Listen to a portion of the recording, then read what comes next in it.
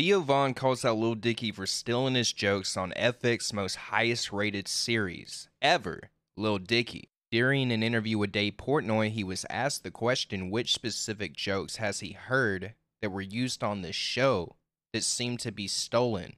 And Theo responded with, too many. Lil Dicky steals your shit? That show steals so many of my jokes, man. It's crazy. Like the show, Dave? Actually? Yeah.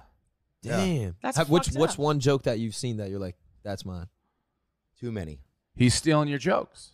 I don't know I don't know what's going on, but they got a lot of barred content up in that. I'll say that. Dude, they had a kid in our town. One time, this guy made his son a wooden shirt. Did I tell you that? A wooden shirt? Yeah, he made his son a shirt out of plywood for Christmas. Yep. All these shirts are 100% wood. Are these splinter free? Splinter free. Took a year to figure that out. Where do you wear these?